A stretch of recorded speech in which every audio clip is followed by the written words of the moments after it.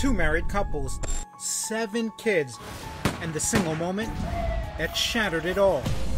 Kandi Hall, the woman at the center of a twisted love triangle, is under the microscope. These 2 families were forever changed by the actions of 3 adults. Her lover, Emmett Corrigan, is dead, and scorned husband Rob Hall is now on trial for murder. And unfortunately, there were so many other paths he could have taken. 4 weeks, salacious secrets spilled out of the courtroom. The defense arguing that Rob Hall was pushed to the brink of madness, a man consumed with jealousy over his wife's affair with her boss. But they claimed he shot in self-defense after an altercation with Emmett. The defense really worked to paint Emmett as an aggressive sort of person who had a temper. The prosecution painted Rob as a man obsessed who hunted down his wife and her lover, first taking aim at Emmett, then turning the gun on himself. One of the pieces of critical evidence for the prosecution was that in Rob Hall's truck, he had been carrying around these printed out emails between him and his wife. And these emails were talking about the affair with Emmett. And so the prosecutor said, he's angry. He went there angry.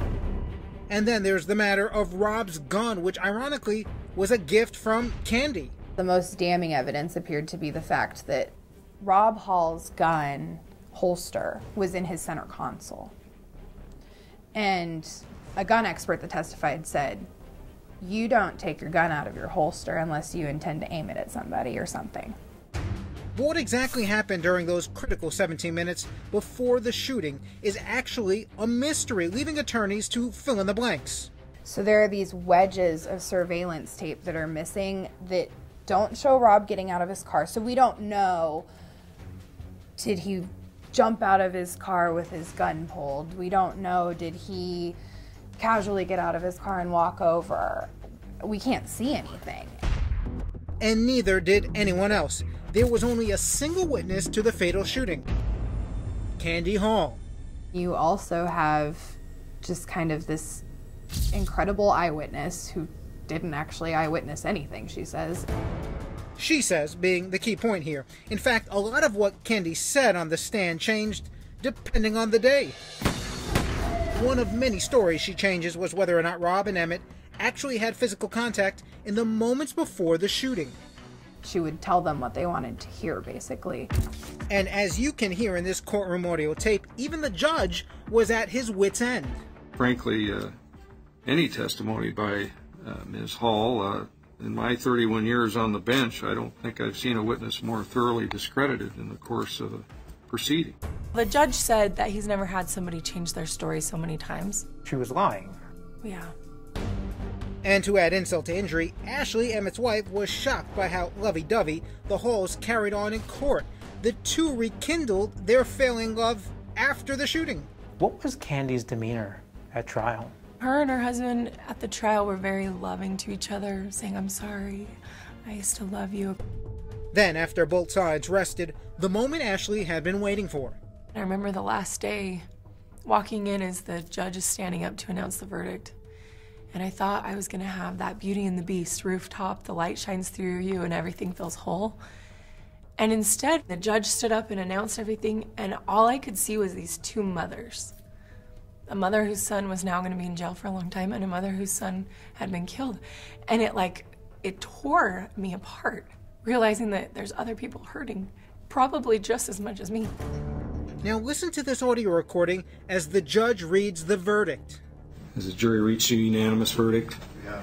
And Mr. Hall, if you could please stand. Is Robert Dean Hall guilty or not guilty of second-degree murder? Guilty.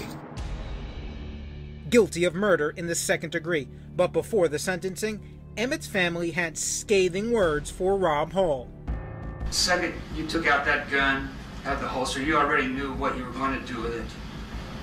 Didn't you? You killed my son. I miss my Emmett. I need him to be here. And he should be here.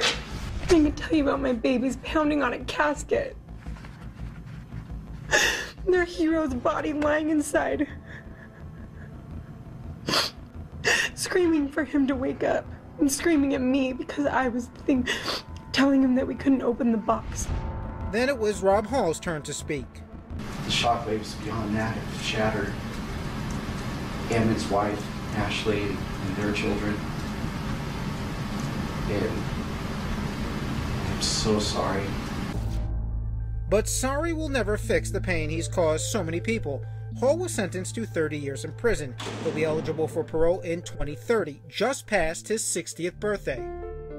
What would you say if you were able to talk to Kandi? You know, I'd probably just tell him that I forgive him, because holding on to hate for anybody for me hasn't worked. All it's done is stop me from living.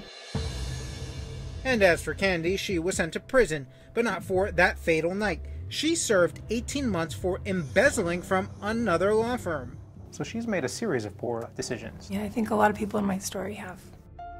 But as for Ashley's story, her next chapter is one of incredible strength and courage. The mother of 5 is now a motivational speaker, has written 3 books, and as for her kids... What do you tell your kids about their father? They'd come home from school, hey, my friend said he saw on the news this and this and this.